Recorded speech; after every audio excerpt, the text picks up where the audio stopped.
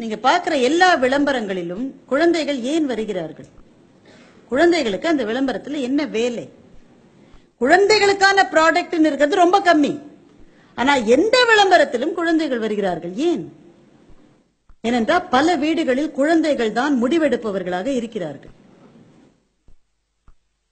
அவர் சொல்றான், இது விலை ஜாஸ்திரா, இது விலை கம்மி, அதுதான் எனக்கு வேணும், அதுதான் அட்வர்டைஸ்மெண்ட்ல காஜல் அகர்வால் வந்தாங்கன்னா அந்த அம்மாக்கு வேற வழியே கிடையாது. காஜல் அகர்வால் அம்மா எல்லாத்துலயும் வருது. ஒருத்தன் பல் தேய்ச்சிட்டே இருக்கான், பாத்ரூம் ஒழிச்சிட்டு அந்த அம்மா உள்ள வருது. உங்கள் டூத் பேஸ்டில் உப்பு இருக்கிறதான்னு, எலுமிச்சம்பழம் இருக்காது. எனக்கு என்ன பயம்னா மிளகா பொடியும் சேர்த்துட்டீங்கன்னு வைங்க, அதையே ஊறுகாவா நம்ம யூஸ் பண்ணிக்கலாம். குழந்தைகளை கண்டிப்பா வளர்க்கறத பத்தி நான் போன கேள்விக்கு பதில் சொன்னப்போ சொன்னேன், அந்த முடியாது கிடையாது, நோ, இதை என்னால வாங்கி கொடுக்க முடியாது. பர்த்டே பார்ட்டி 5 வயசு குழந்தைக்கு 40 ஃப்ரெண்ட்ஸை கூப்பிடணும், எதுக்கு? முடியாது. பிங்க் கலர் ஃப்ராக்கோடைய விலை 2900 ரூபாய், இந்த ஃப்ராக்கு 700 ரூபாய். நீ சீக்கிரம் வளர்ந்துருவ, 700 ரூபாய் ஃப்ராக்கு தான் வாங்க முடியும். அது கிடையாது. இப்படி நம்ம சொன்னாதான் ஒண்ணு கிடைக்காது போல இருக்குல்ல இந்த உலகத்துல அப்படின்னு அதுக்கு புரியும். அது என்ன நினைக்குது? எல்லாமே கிடைக்கும் நினைக்குது. நாளைக்கு ஒரு பொண்ணு அவனை நீ வேணாண்டானா அதுதான் முதல் நோ கேட்டிருக்கான். இது மட்டும் அவன் வாழ்க்கையில நோ கேட்டது இல்ல, அதனால குத்திடுறான் அந்த பொண்ணை. நோன்னு சொல்லணும். குழந்தைகளுக்கு கிடைக்காது, முடியாது, கூடாது, இந்த வார்த்தைகளை நம்ம வீட்டுல பேரண்டிங்ல கொண்டு வந்தே ஆகணும். எப்ப தெரியுமா?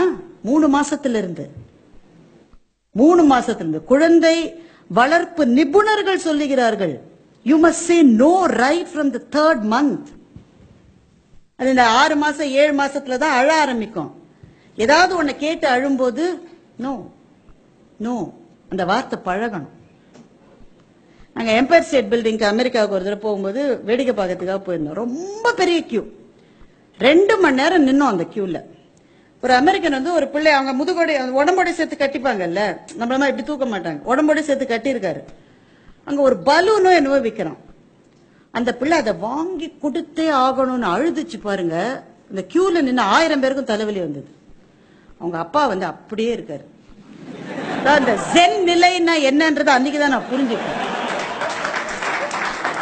ரொம்ப நாளா ஜெயமோகன்ல எழுதிட்டு இருக்காங்க, எனக்கு புரிய ஜென் நிலைன்னா என்னடாப்பா. அந்த அமெரிக்கரை பார்த்தா அதுதான் ஜென் நிலை. நீ அழு, நான் பலூன் வாங்கி தர மாட்டேன். அதுக்கு ரொம்ப உறுதி வேணும்.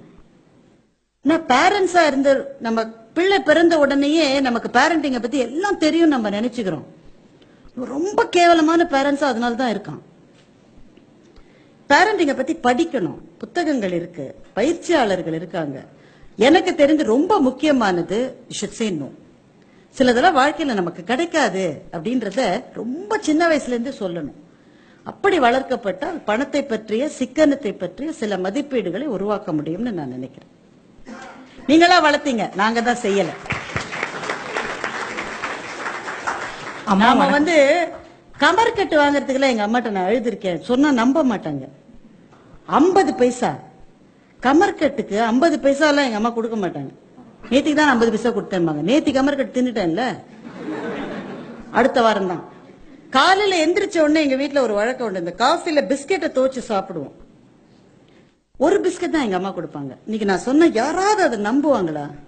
பிஸ்கெட் பாக்கெட்டை பிரிச்சு ஒண்ணுதான், அம்மா 2வது பிஸ்கெட் கொடு, சாப்பிட்டு ஸ்கூலுக்கு போனோம், வயிறு கேட்டு போகும், ஒண்ணுதான், நாளைக்கு இன்னொன்னு. நாங்க லூஸ் மாதிரி கேட்டிருக்கோம். அதெல்லாம் பிஸ்கெட் தானே, அதான் நான் சொல்றேன். இல்ல இல்ல இல்ல இல்ல இல்ல இல்ல இல்ல நாங்க கேட்கிற மாதிரி எங்க அம்மா சொன்னாங்க. எங்க அம்மா சொன்னதெல்லாம் மீறவே முடியாது. ஐயோ, கடுமையால பேச மாட்டாங்க. ஒரு பிஸ்கெட் தான்,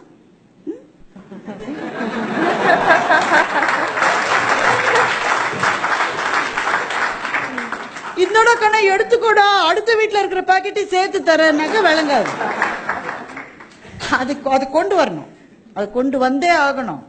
இப்ப நம்ம அது சொல்லலைன்னா என்ன பண்ணுது, அதுவே பீட்சாக்கு போன் பண்ணிடுறது. எவனோ ஒருத்த வந்து பெல் அடிக்கிறான், ஒரு 700 ரூபாய் கொடுங்கன்றான்.